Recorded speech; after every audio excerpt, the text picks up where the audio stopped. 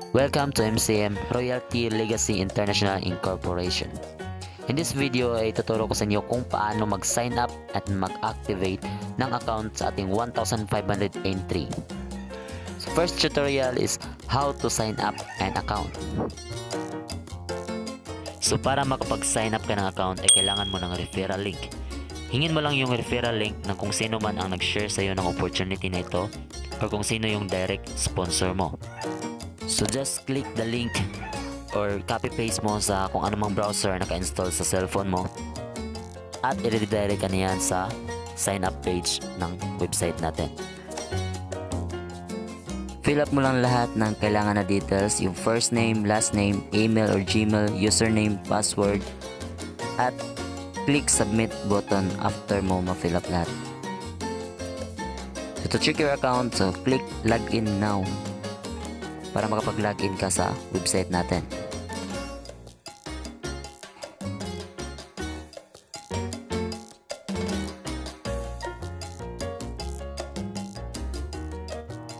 Ganun lang kadali mag-sign up ng account dito sa MCM Royalty Legacy International Incorporation. How to activate your account? So simple lang. So para ma-activate yung account mo ay unang-una dapat i-update mo muna lahat ng details na kailangan sa profile mo.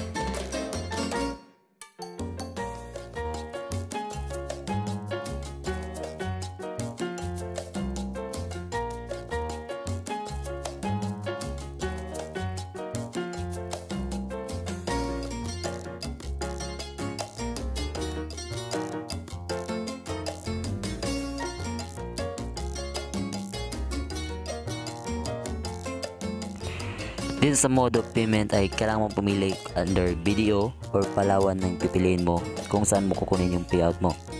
So take note, if you choose video, kailangan mo i-provide yung account name, account number, and complete address.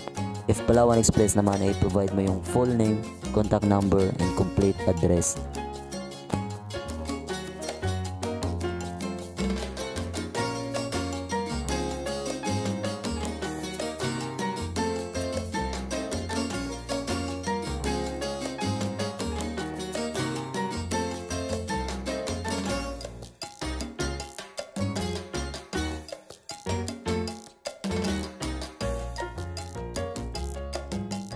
So after mo ma-fill up lahat, click mo lang itong update button. So after editing your profile info, punta ka na sa accounts. Para ma-activate yung account mo, make sure na naka-request ka na ng code galing sa sponsor mo or sa upline mo. So kapag nasendan ka na ng activation code ng upline or ng sponsor mo, ay punta ka dito sa activate account. Select mo itong slot, paid slot, sa entry, 1,500 entry, number of accounts kung ilang account ang i-activate mo.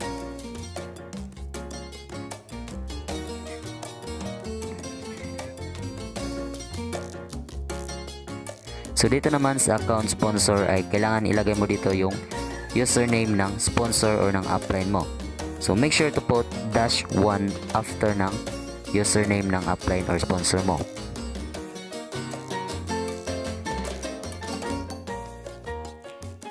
Make sure na tama yung lahat ng details na nilagay mo bago mo i-click ang activate button.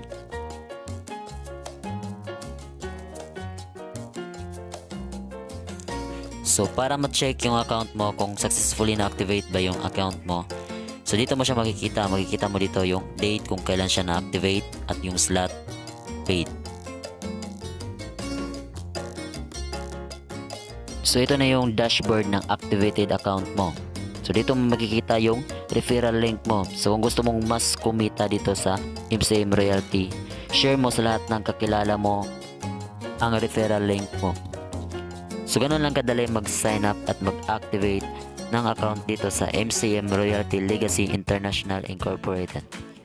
So kung nakatulong sa yung video na to, please hit the like and subscribe ka na rin sa YouTube channel ko kung gusto mo ng mas marami pang tutorials about how to earn online and about MCM Royalty International Incorporation. So thank you for watching and God bless.